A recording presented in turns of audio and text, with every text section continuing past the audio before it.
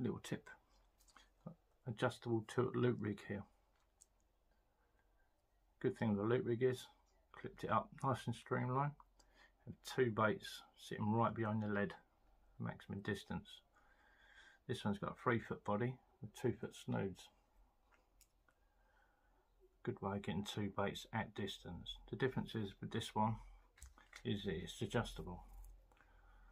So on your top snood, where you would normally have a crimp and a spring, I've got a Sea-Glo big bait stop, and these are really good.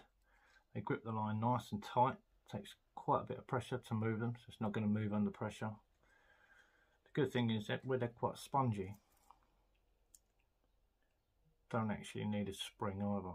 Normally you would have an SRT spring, but you don't need a spring with these. Good thing is with them you can clip them up, cast them out.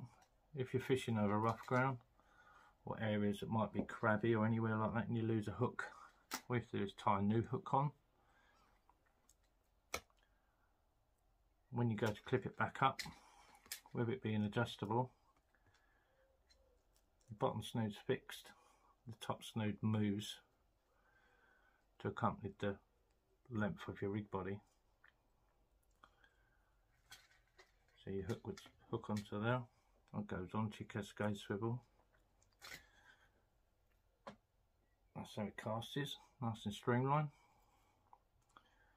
The beauty is with the bait stop, you can have that top snood as short or as long as you want it, and it'll move. So you can always keep that nice and tight when you clip that up, which is a good way of making your rigs.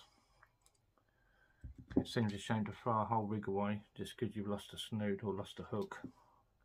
At least this way you can just tie a new hook on, adjust it using the bait stop, keep it all nice, tight, streamlined.